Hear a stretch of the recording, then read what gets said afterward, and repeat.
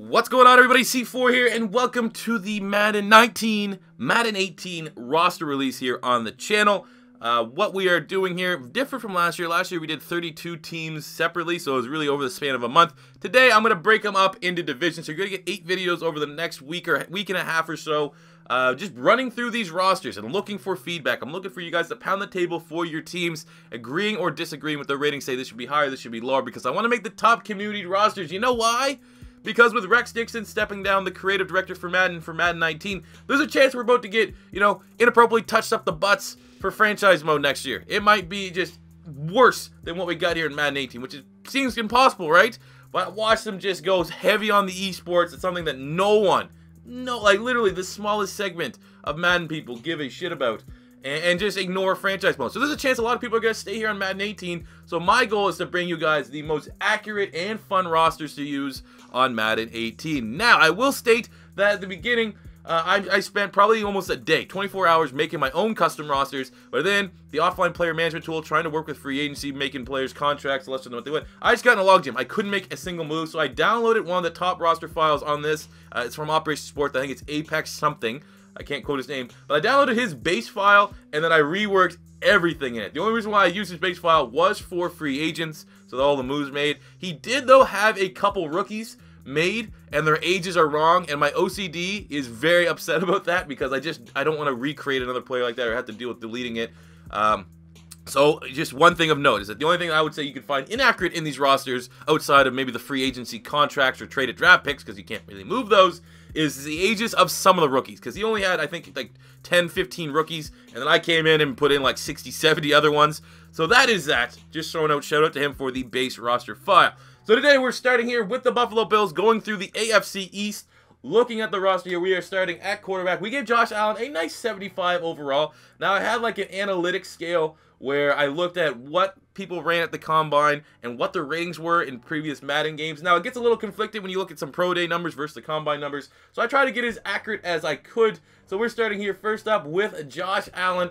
Give 80 speed, man. He's probably, after Lamar Jackson, of the big quarterbacks, because he's most athletic. He's like a mini Carson Wentz. So pretty much I mirrored him after what Carson Wentz got at the combine. So good athlete, but more importantly, the big number for him is the 95 throw power. He is an absolute cannon of an arm, and as a rookie, is going to come in still with one of the biggest arms in football. At the running back spot, we gave LaShawn McCoy here at 89 overall. Still one of the most underrated running backs in football. Had like 1,600 yards of scrimmage, 8 TDs last year. So he's getting a 78. Or 78, that's what Chris Ivory's getting. He's getting an 89. Fullback, we have DeMarco, who we gave a 76. At wide receiver, we gave Kelvin Benjamin an 83. Needs a bounce back year for sure after getting trading from the Panthers. Zay Jones, hopefully he can get his mind right. He had a freak out in the offseason. I'm still gambling on him, which I gave him a 76. Holmes here, 75. Curley, 75. Tight end, we give Charles Clay a generous 82 overall. He had just shy of 50 catches. 550 yards, 2 TDs, but he's well-rounded. He can get versed in the blocking game, so we gave him an 82. Go to the offensive line, Dion Dawkins, 76. Ryan Groy, 71. Bodine, 71. Dukas, 75. Jordan Mills, 74. Now, for a lot of these, I did look and get as much free Pro Football Focus scores as I possibly can for a lot of the rookies and a lot of the offensive linemen. It's tough, just positions that are pretty hard to judge, I think, just from knowing and watching football a lot. So I would say 90% of the offensive line scores are in correlation to their Pro Football Focus grades. Left defensive end, we get Trent Murphy coming over for the Redskins in 81. Hopefully he can bring up the production he had at Washington, but then he popped for some illegal substance, so we don't know what they're going to get there. Right defensive end, we give Jerry Hughes an 84. Now, a little bit of a down year for Jerry Hughes. Only 4 sacks on the season, so that's why you get a big-time reduction. I think he had a base 86, 87, somewhere in that range, so now he's an 84.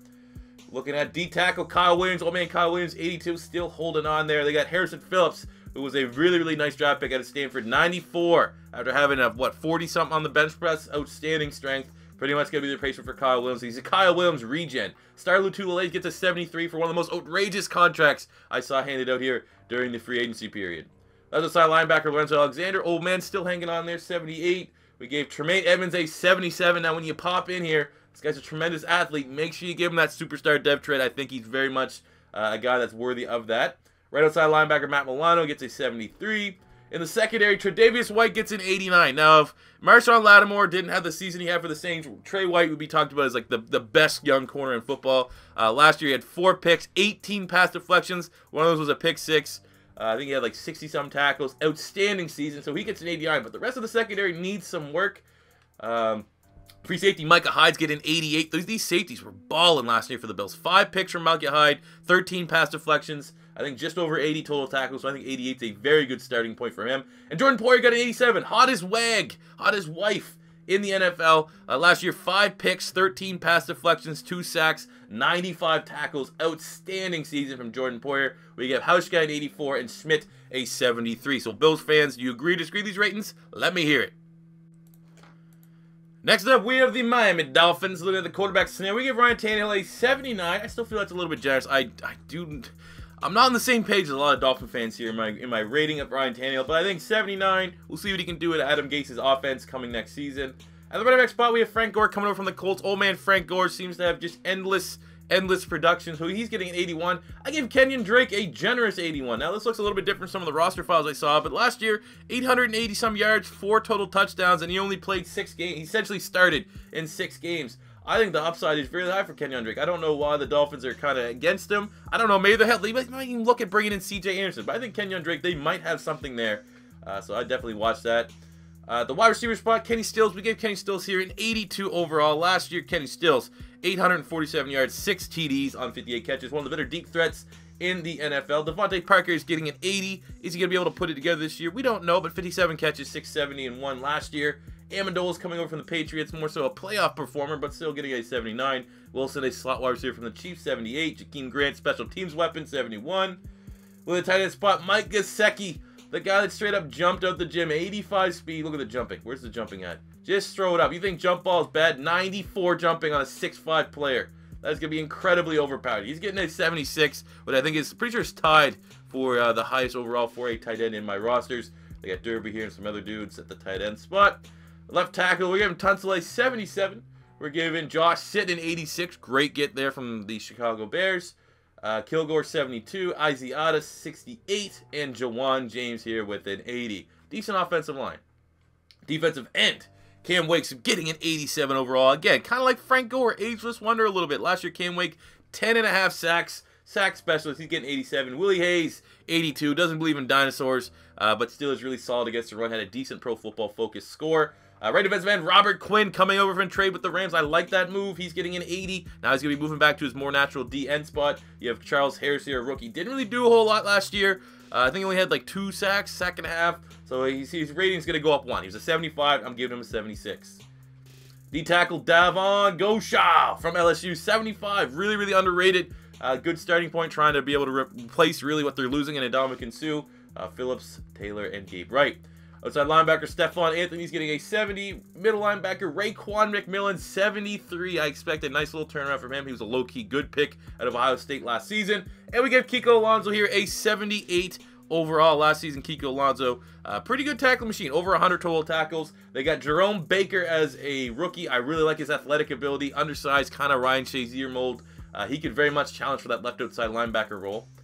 At the quarterbacks, we gave pretty much their 2 top dogs here, Xavier Howard and McCain, 79s overall. Nothing too crazy. Howard had 4 interceptions, 13 pass deflections. So maybe he could have been in the 80s, but I have a Dolphins fan, in-house Dolphin fan already, and they said that, he had some nice stat lines, but did get beat a lot. 79 is a good starting point.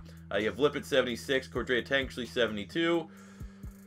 Secondary, you got Minkah Fitzpatrick. You can't spell his whole name, which is frustrating as hell. I don't know why, but he's getting a base of an 80. I think he's top 5 for rookies this year. That's an excellent pairing. You have TJ McDonald, who may be moving to linebacker, but he'll stay at a 77. Good athlete, though, here in Fitzpatrick. Good coverage ability, too. You probably could flex him in the corner if you really wanted to. At strong safety, one of the most underrated safeties in the NFL, Rashad Jones, getting an 86 overall. I think he had 110 tackles, 2 picks last year. Really good playmaker. 2 TDs as well. They're working on special teams. 66 kicker, 78 punter. So there's are the Dolphins. Let me know you agree or disagree. All right, moving on. We have the Jets. Why give Josh McCown 1 point higher than Ryan Tannehill just to trigger off all these Dolphin fans? But I thought McCown was pretty solid last year. But ultimately, it is going to be Sam Darnold's team. We gave him a 77 overall. I would suggest when you boot in, you give him the quick dev trait. Gave him 92 throw power, 87 short, 82 medium, and 75 deep. He does struggle with his deep accuracy. Did not have the best years for USC, but still is hopefully the franchise there in New York. You have Teddy Bridgewater and Hackenberg here as well. The running backs, we have Isaiah Crowell coming over from the Browns with an 81. Same with Powell, 81. That could be a nice little tandem there. They got Rawls coming over from the Seahawks, and McGuire's the young back. It's not terrible. Random fullback, there you go.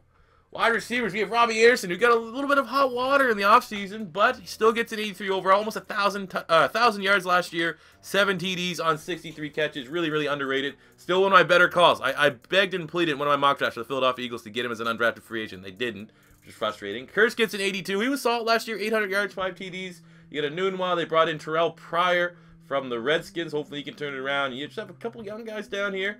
Lots of wide receivers. Looks like they're throwing everything to the wall and see what sticks. At the tight end spot, you have Clive Walford, who was recently released from the Raiders. Nothing too special here at the tight end spot. Left tackle, Kelvin Beachum, 76. Carpenter, 71. Spencer Long, 73. You got Winter, 71. And Shell, 70. Pro Football Focus did not grade this offensive line well at all. Looking at the defense, Leonard Williams is getting an 85. Probably the best player on the roster. This guy's an absolute stud. Last year, I think he only got 2 sacks, 4, almost 6. I think he had 50-some tackles. But, you know, it's always tough to try to, produce. When you're 3-4 end, the talent is still very much there, so we'll give him an 85. Right defensive end, yeah, 68 for Cooper. D tackle, Steve McClendon, we gave him an 83. Graded well from Pro Football Focus, one of the better nose tackles, underrated nose tackles in the league. Almost had 50 total tackles. You have Nathan Shepard here, the 3rd-round pick. Canadian boy getting a base of a 70. Outside linebacker, Jordan Jenkins getting a 75. I think he had 3 sacks, 40-some tackles last year. Inside linebacker, Avery Williamson coming from the Titans as a great get, 85 overall. He's one of the better 3-4 linebackers in the NFL. Again, underrated. You have Minter. Darren Lee trying to put it all together as being a 1st-round pick. Don't want to put the bus tag there yet. That's, oh, yeah, it's 3 sacks, some 40-some tackles. Maybe he could be higher than 72. Jet fans, let me know. Outside linebacker, Lorenzo Muldoon, 72. A couple other dudes there. Corners, we have Tremaine Johnson coming over from the St. Louis, LA Rams, 82 overall. Good starting point there. Nice secondary player. You have Mo Claiborne, Buster Skrine, Darryl Roberts, Rashad Robinson. Work in progress secondary. Free safety, my boy from Florida, Marcus May. I love this pick last year. May had 2 picks. Led the team last year in interceptions. I think he had almost 80 total tackles. So you get to 77. And then you got Jamal Adams here with an 83 overall. Jamal Adams, really, really good player. Did he even get a pick last year? I don't think he got a pick, but he had 2 sacks and just over 80 total tackles. The future's bright with him. One of the better young safeties in the NFL. Kyra Santos gets a 78. And Lachlan Edwards gets an 81. Those are your Jet ratings. Get at me, bro. And finishing up here with the New England Patriots, we gave the MVP, who, let's be honest, Eagle bias included. If Carson Wentz didn't get hurt, he was going to win the MVP. He won it by default. Tom Brady, a 98 overall. Could get that fringe 99. I just feel like, given his age, I think 98's fair. But I mean, you could talk me into giving him a 99. I don't know. But he's still simply outstanding. Incredible quarterback. How many TDs did he have last year? 30-some. Like, it wasn't even like a drastic year for Tom Brady. It was like a Tom Brady season. It wasn't like an outstanding Tom Brady season. I think he had 32 TDs, 8 picks. So yeah, 98. Running backs, they have just a bunch of them. James White with an 80, Burkhead 79, Jeremy Hill coming from the Bengals 79, 77 Gillespie, 77 for 1st-round draft pick, Sony Michel. Very surprising draft pick.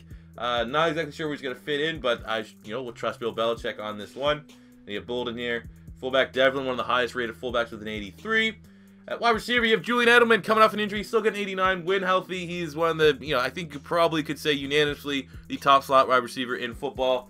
So he holds on to an 89. Hogan's getting an 81. I think last year Hogan had like 400, 500 yards, somewhere in that range. So maybe a little bit too generous. Like a Cordero Patterson coming from the Raiders, 78. Good special teamer. Jordan Matthews, former Philadelphia Eagle and Buffalo Bills, 78. Malcolm Mitchell coming off an injury. He's really underrated at 76. Britt, 75.